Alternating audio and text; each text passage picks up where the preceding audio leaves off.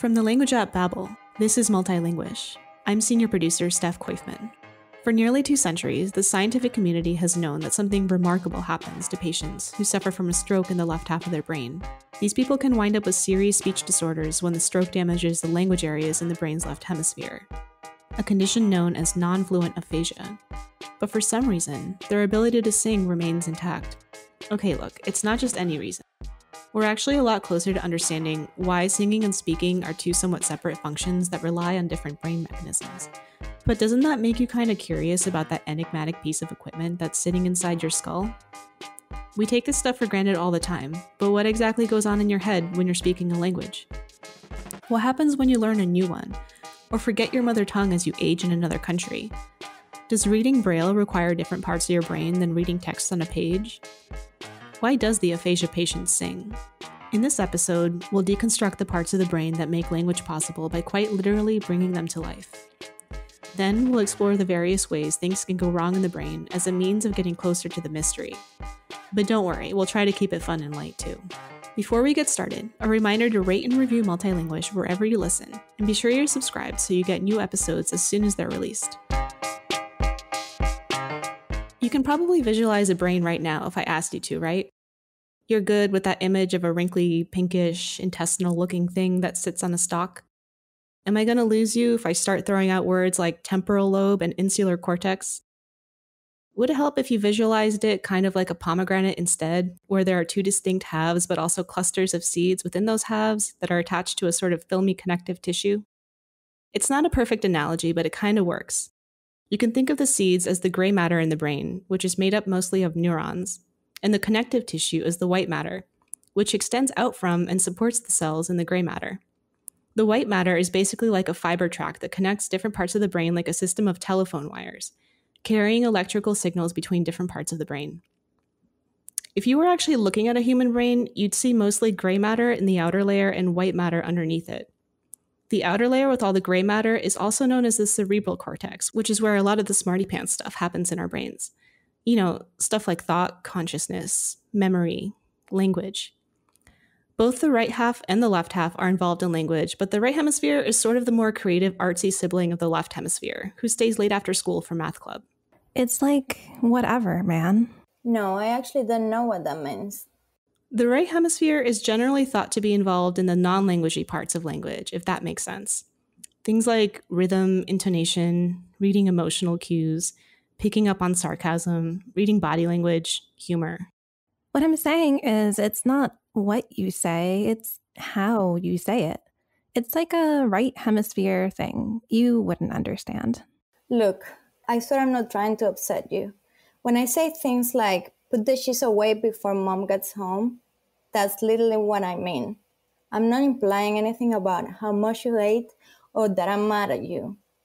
The right hemisphere is what we use to read between the lines and infer things beyond the literal meaning of words. Patients with right hemisphere lesions often struggle to answer questions about a text that require them to put it all together, if that makes sense. But the left hemisphere does do a lot of the heavy lifting. That's right. I do a lot of the heavy lifting. The left half of the brain is basically language central for things like vocabulary, grammar, and processing sounds, but it's not quite as cut and dried as it sounds. Every person's brain develops differently, so the 2 halves of the brain don't always split the load of language processing the same way. Even something like being right-handed or left-handed can influence how your right brain and left brain work together to produce language. And actually, people who grow up bilingual tend to experience a more even distribution across the 2 hemispheres. This is something that's referred to as bilateral activation. Typically, language processing is lateralized mostly to the left hemisphere. But if that part of the brain is, say injured, then the right hemisphere can also compensate for that a bit. So you see what I mean when I say it's kind of complicated. Okay, but having said all of that, the left hemisphere has a lot of moving parts that we'll need to get to know to understand how this all works. There's a spot kind of close to your left temple called the Broca's area. Hi, Broca's area. What up, what up? I'm Broca, but you can call me Bro for short. I'm the guy in charge of planning speech production, like getting you to the point where you can actually talk and stuff. But I also help you understand words, too. Basically, I take thoughts and I help put them into words by telling the broskies over in the motor cortex what steps they need to take so that you can actually talk and stuff. They call that motor control in the fancy science books. But down here, we just call that leg day. When there's damage to the Broca's area, patients can lose the ability to speak or write fluently, or they might still be able to produce basic nouns, but lose the ability to string it together grammatically. Another major player is the Wernicke's area, which is next to the Broca's area, but a little further to the back of your head. Here's Wernicke. Hello, pleased to make your acquaintance. I'm Mr. Wernicke. I like to sit in my armchair and philosophize about semantics. You can't actually comprehend language without me because I'm the one in charge of assigning context and meaning to words. Look, I don't make the rules, so don't shoot the messenger. No, like, literally though, if I get hurt or injured, you'll wind up sounding like you're speaking in a way that makes sense because your intonation, gestures, and sentence length sound right. But if you actually listen to the words, it would just sound like gibberish. So, Broca and Wernicke might have different jobs, but they're super close, as in, they text each other 24/7. They're actually connected by a bundle of white matter called the arcuate fasciculus. Yep, that's me, the arcuate fasciculus. I spend all day, every day, being misinformation superhighway and getting these two on the same page. It's exhausting, but someone's got to do it. And anyway, I like to get involved in everything. Like, just everything about language is super interesting to me. I do verbal working memory, and scientists think I might have a role in helping you learn new vocabulary. But basically, I'm the reason you have such instant coordination between the part of your brain that says the word and the part of your brain that hears and recognizes the word. A little further back behind the Wernicke's area is the angular gyrus, which is involved in a number of complex language processes. Picture me taking a slow drag on a cigarette. I'm sort of a jack of all trades, an association man.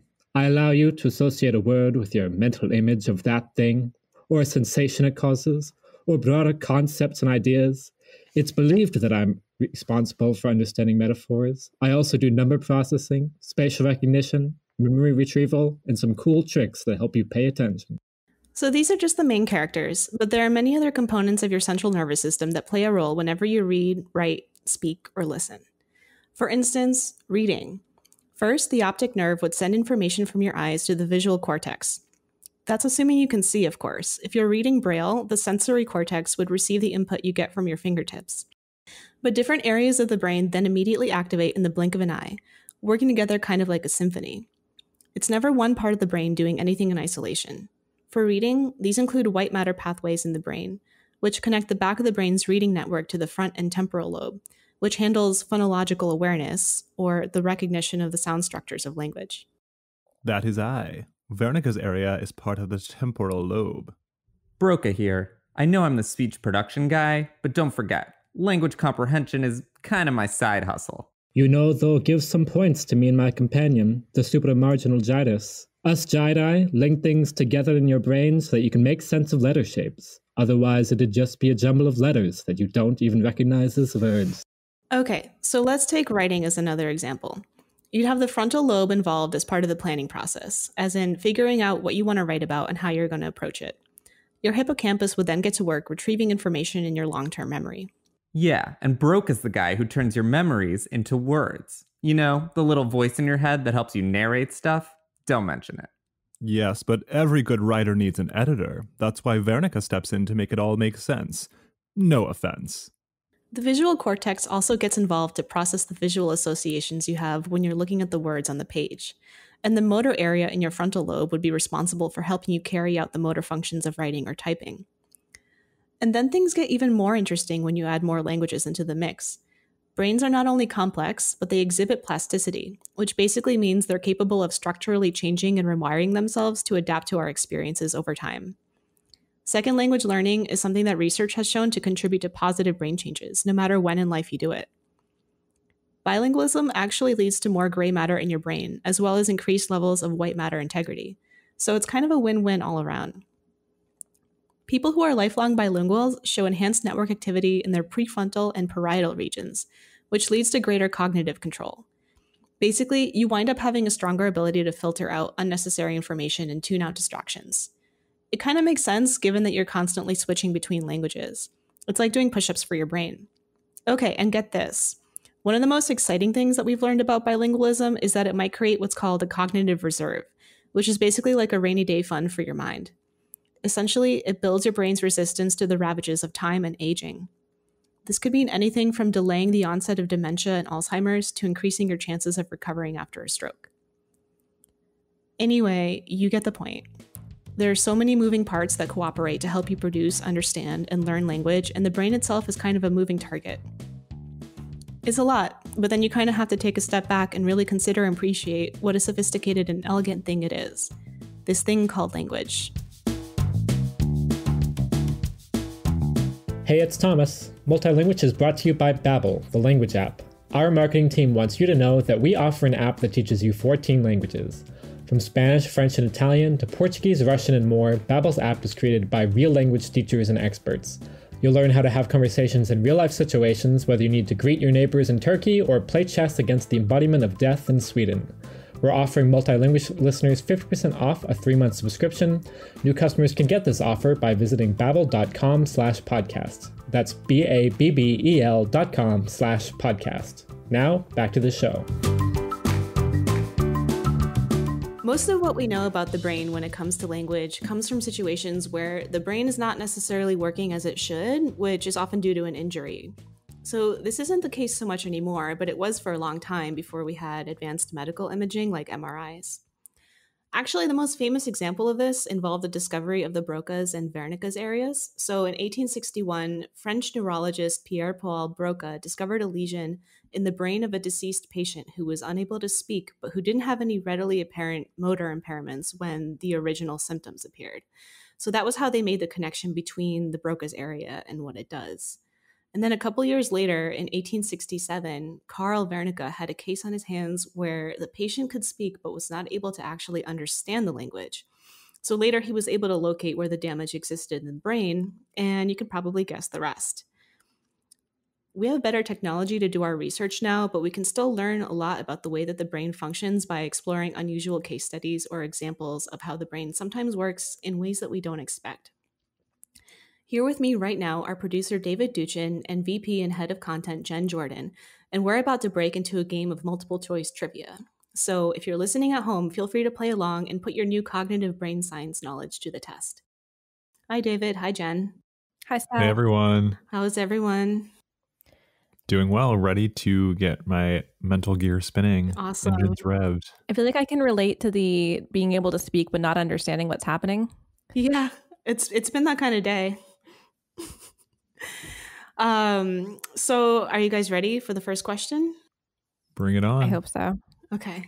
So aphasia is a term that describes speech impairments that are caused by brain damage. My question to you, why can aphasia patients sometimes sing but not speak? Is it A, because the parts of the brain that most support speaking are in a different half of the brain than the parts that most support singing? Is it B, it's actually not so much about singing as it is speaking with a rhythm? Or C, it's actually not so much about singing as it is speaking with a rhythm and relying on your memory for well-known song lyrics? So David, let's confer here. You know that singing helps you remember things, right? Of course. So it's got to be A or B, right? Because it has nothing to do with song lyrics. That's obviously a red herring designed to throw us off. Well, I think of, you know how Alzheimer's patients and or dementia patients, I'm not sure which one, but they often can't remember much about the major and minor details of their lives, but they connect with music from their past as like a form of therapy. I've seen those really, really heartbreaking, but also heartwarming videos of these patients who can remember every single lyric to and melody to the songs they used to sing as children, but nothing else. And that makes me think that it might be C. If I remember C correctly, it's that singing has a lot to do with memory and not just the lyrics and the melody. Was that actually the right choice? So C was that it has to do with the rhythm and the memory. Interesting. So Jen, what do you think? So can you repeat A and B again for me? Mm-hmm. Yeah, so A was that the parts of the brain that support singing and speaking are in different halves. So you're using a different half of your brain. And then B was that it's not about the singing as it is about the rhythm. And C was it's about both speaking and memory. Or sorry, both rhythm and memory. both rhythm and memory. Now, David, you have me convinced it's got to be C. Well, now I'm worried that it's not C, and I just took you down the wrong path. But There's no wrong path. It all leads to learning. It's not about the destination. It's about the journey. Yeah. I'm going to be a contrarian and just say it's A. They're in different halves of the brain, because if one half of your brain is busted, the other side is still able to pick up the slack. Final answer. Is that how we're playing this? Final answer. Are we a team, Jen, or are we competing against each other? No, we're a competition. We started out as a team, but now I'm going off on my own. She's going rogue. Would it make you guys feel better if you won a prize at the end? Just your. I always feel better when I win a prize, so can't say no to that. I'm going to stick with C. Jen's going with A. I feel like David's right. Is that your final answer? Final answer locked in. Okay, David, you're right. I knew it. David's always right. Well, I mean, he has a linguistics background, so it's kind of unfair. Linguists are always right. Yeah. Okay, so Jen, to be fair, for a long time, we did assume that it was because they were using a different half of their brain, but we only learned like as recently as 2011 that, or I guess there was some new research that came out in 2011 that kind of suggested that maybe it's actually not so much about singing, but the rhythm and the formulaic nature of song lyrics. Because there was a study done by German researchers, and they basically had the subjects repeat these formulaic phrases like "how are you" that we're kind of used to saying, or like saying things in a really rhythmic way, and they had the same results as if they were singing. So that's interesting. Yeah. So basically, that's kind of changed like the prevailing theory around why people can sing but not speak sometimes. I'm ready to redeem myself. Okay. Don't take it so hard. Okay, so next question. Why do our brains remember certain words over others? A, we're more likely to remember the words that we learned as children because that information is stored in a different part of the brain. B, the brain is constantly discarding memories that are similar to memories it's competing for space with, so it's kind of a use it or lose it situation. Or C, our brains latch onto sounds that we were exposed to early in the womb. Ooh, this one's a good question. I'm trying to think of learning, even as a child, vocabulary that I've long since forgotten because maybe I wasn't a child. Maybe I was more late elementary school or middle school. But there are words that I learned back in the day, or I had to commit to memory for a test that I've completely forgotten right now. And I feel like I'm leaning towards B for that reason. It's like, if I'm not constantly refreshing my memory on the usage of a word in different contexts, then it's just going to be pushed out because my brain only has so much capacity. I also think of like learning foreign languages. Sometimes I can think of a word in Spanish, but I can't actually think of its translation in English. And I'm a native English speaker. Yeah. And if I'm just practicing Spanish more often or practicing a certain set of words or vocabulary, I'm probably more likely to remember that word over the English one. Yeah, I'm torn between A and B. I mean, C is a throwaway because you can't hear anything in the womb. It's all muffled. Maybe that's not entirely true. I'm not a noted neurologist or a memory expert of any kind, actually. I do think it's interesting about the fact that maybe we're storing long-term memories in a different part of our brain than short-term memories, because in my experience, languages I studied early on, like French, when I took other languages, like in college, I took Russian, I would forget the Russian word and accidentally substitute the French word in its place, which is very confusing because English is my first language. And I wasn't thinking of the English word, I was thinking of the French word. Yeah. And I'm wondering if that's because my brain was just pulling like the next available word that it knew I had learned. But I also think if you don't use it, you do lose it at a certain point. So yeah, it's the whole space repetition thing. Yeah, I do like this friendly little competition that David and I have. So if he's going with B, I think I'm going to go with A. What, Jen? Don't let me force you out of choosing what your heart tells you is true. This isn't like going to a restaurant where you can't both order the same thing. I just always want to share. No, I think I'm probably shooting myself in the foot because I'm guessing maybe there's not separate parts of the brain that we're completely compartmentalizing, but I'm going to say it's A because of my experience learning French first and then Russian and being constantly confused between the two. Okay. So it's B. Of course it is. I warned you, Jen. I warned you. Okay. Well, it's actually, so sometimes we do randomly remember things and it has nothing to do with repetition. And like sometimes, our brains will latch onto something that has like seemingly very little like just like some sort of random word or memory. And that actually tends to happen during emotionally charged events because stress hormones like epinephrine and cortisol actually cement memories in our brains. But generally speaking, our brains are always trying to be really efficient about storage, and they'll be like trying to make room for the words that we do use frequently by tossing out the ones that we don't use.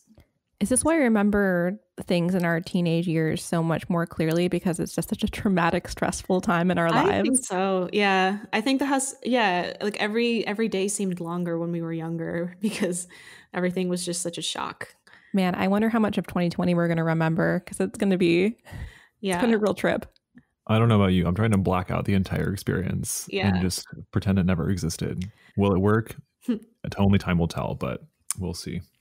Well, Jen, I do also want to kind of like back up your reasoning because bilinguals do experience more tip of the tongue moments than monolingual people, which is when like they might struggle to remember a word that they want to use.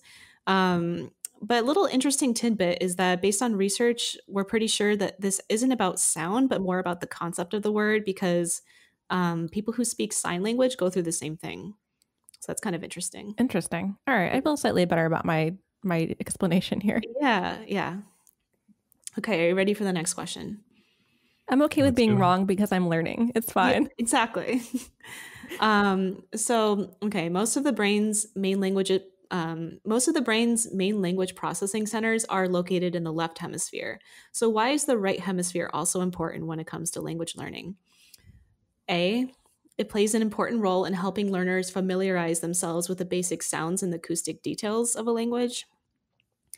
B, it helps you pick up on nonverbal communication like body language and emotional cues.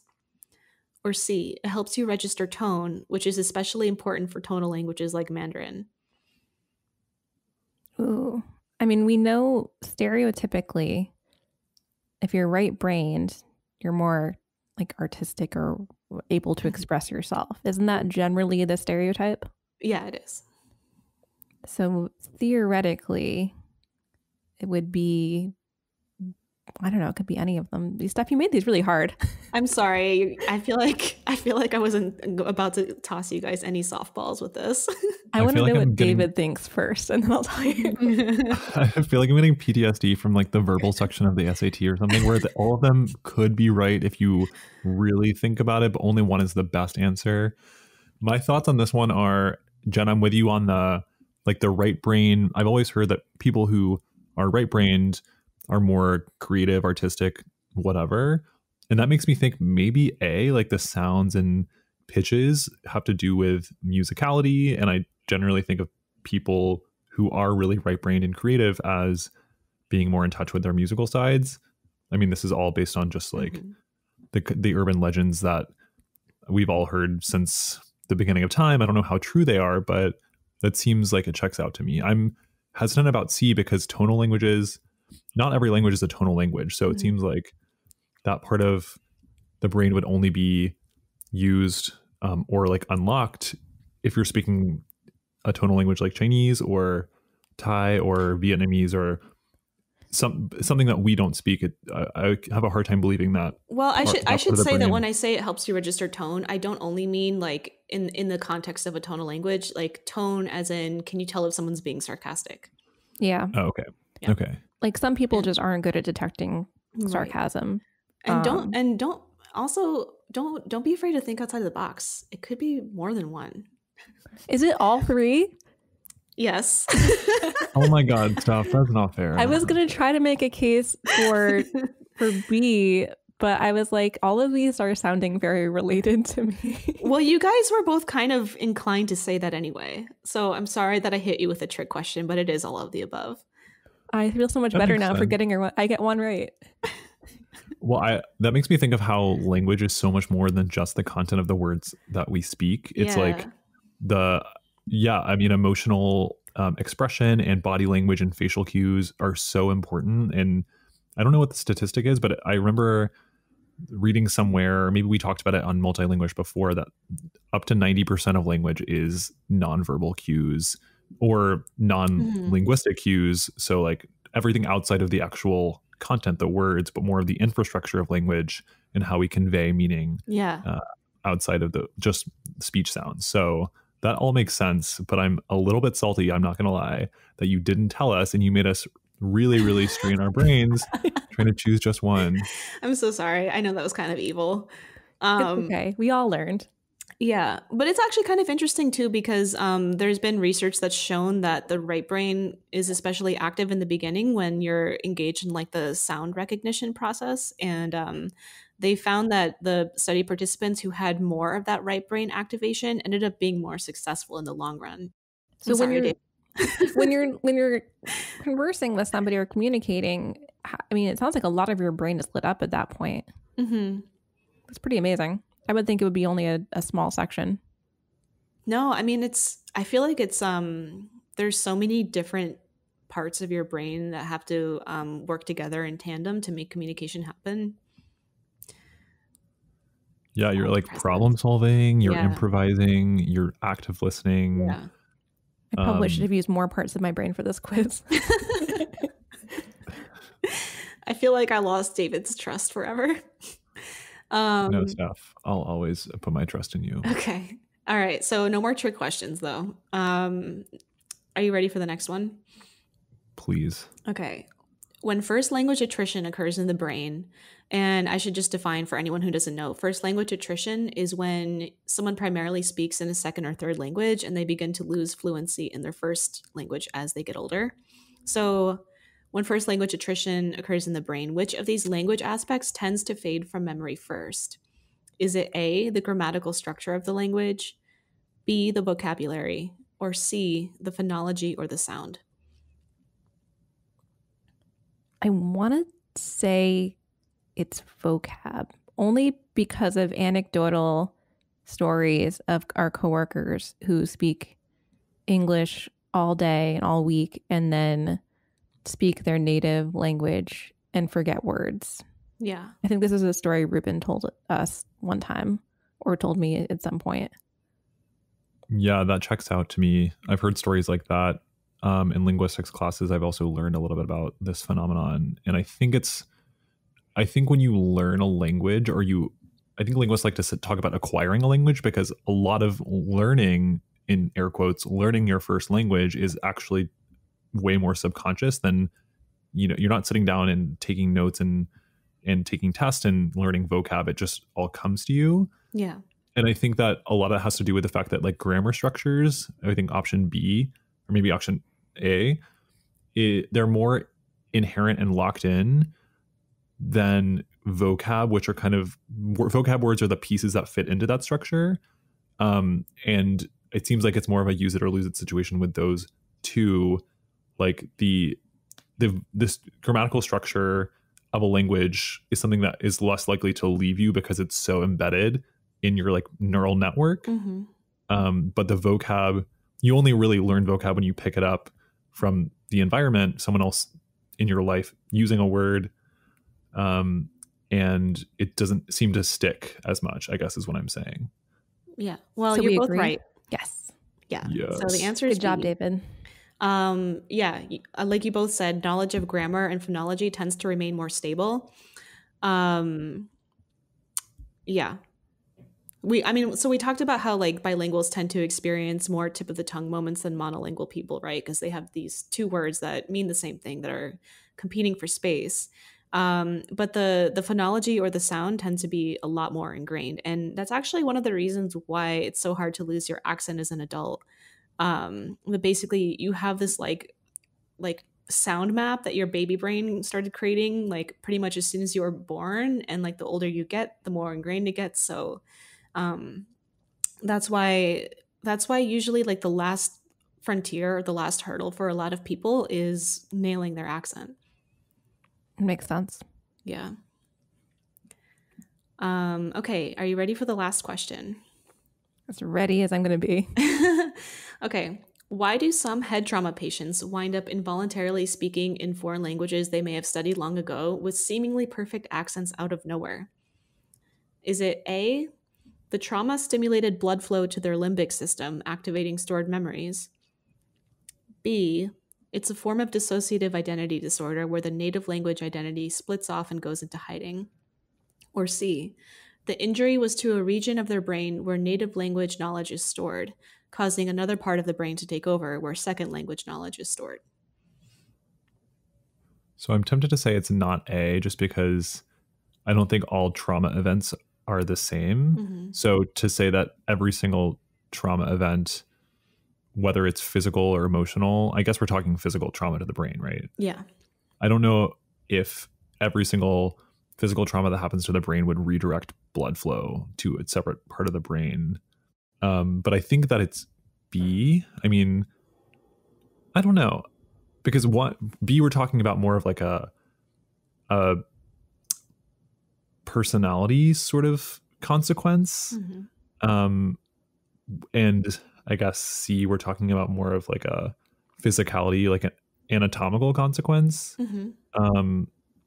And that makes me think like every traumatic event that happens to someone's brain isn't going to be anatomically similar to someone else's. So it's like, how do we know what actually happens to the tissue in the brain? Like, it just seems more likely to me that there's this dissociative response that is measurable outside of like a physical injury. None of what I said just made sense, but I'm trying to think out loud. It makes sense. It makes sense. I mean, I'm leaning towards I think it was C, the one where the injury damaged a part of the place in your brain where you have your native language stored. Right. Only because we know that people with traumatic brain injuries, I mean, some people are able to lose large parts of their brain, and their brain starts to pick up slack from other areas that may be damaged or missing. So we know that the brain can compensate for other areas, and I'm wondering if maybe that could be what's happening here. I would also like to offer option D, which is you want to assume a new identity in the mid-century. This seems like a really good way to do it. So I think that would be the more fun answer that I would prefer. But if we have to choose from the above, I'm going to go with C, just to be different from David, which means it's probably wrong. No, I actually think that I'm going to stick with B, just because that was my first intuition. But I think, Jen, you have a good chance of being right on this one.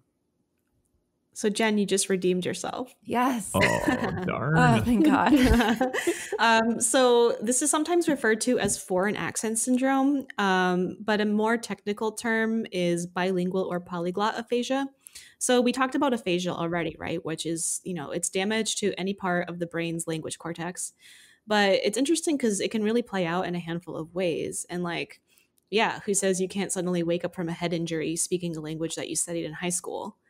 So basically the languages that you learn as a small child are generally not going to be stored in the same area where your second language is. And depending on how it kind of shakes out, patients can sometimes involuntarily switch between languages, or they might only be able to speak one language at a time. But yeah, it's super interesting.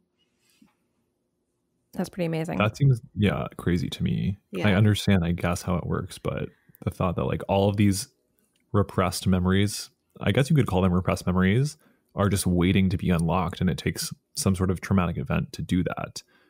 Yeah. Really weird. I mean, normally it's such a small portion of our brain. It's pretty incredible, like the studies they've done in terms of like how you can unlock different parts of your brain and use different parts. It's crazy. We could That tame was multitudes. the plot of the movie Limitless, wasn't it? Like what if you could unlock 100% of your brain? I don't think I saw that. I actually didn't see it either, but it's the one. It's like the famous clip of Morgan Freeman being like, "What if you could unlock 100% of your brain?" It sounds like one of those bad pickup lines that like a pickup artist would use at a bar. Did you know we only use 10% of our brain? I don't know who's hitting on you, Steph, but that... it's much more cerebral than my experience has been. Anyway, thank you guys so much for joining me today. And thank you for straining to match or follow along with my deceitful ways. It was pretty fun. I appreciate the cunning and the tomfoolery. It kept me on my toes, but now my brain, I feel like I'm going through some sort of aphasia. This was a brain strain, and now I need to rest up so I can actually use language effectively again. Okay, well, I'll let you go. Thanks so much, Steph. Okay, thanks, Steph. It was fun, David. Multilinguish is a production of the language app Babbel.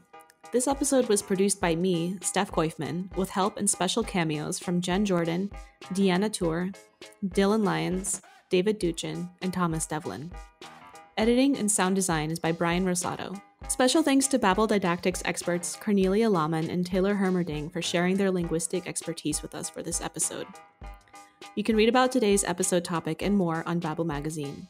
Just visit babbel.com/magazine. Say hi on social media by finding us at Babbel USA. Finally, please rate and review this podcast. We really appreciate it. Welcome to the multiple choice trivia round. I didn't know we were doing that right now. Let's try it again. Okay. Welcome to the multiple choice trivia round. I don't know if we should keep that. That can be in the bloopers.